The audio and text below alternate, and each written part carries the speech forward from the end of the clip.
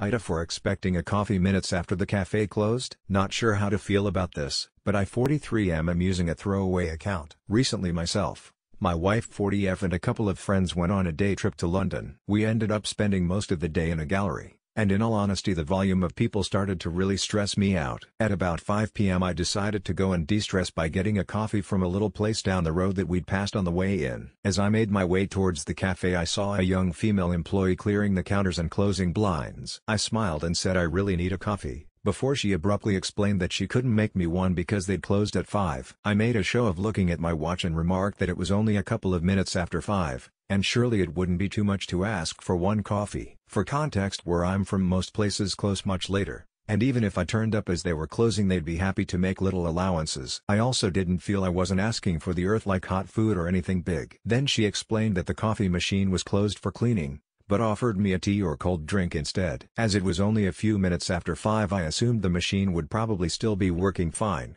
so I didn't understand what the problem was. To be honest, I was probably a bit curt, but I sighed and said, "So now I have to walk all the way back up there?" and gestured to the gallery. All she said was sorry and effectively ignored me, which I found rude until I went away. I think I said something else as I went, but I don't remember what. And I got no response. Back in the gallery, I complained to my wife and friends, who exchanged looks and seemed a bit embarrassed until we went home. At home, my wife told me I'd been cruel and probably made the girl uncomfortable, and that our friends had agreed. I do take their point, but I feel I'd had reasonable expectations and hadn't been treated fairly. On the fence about it and would love to hear opinions.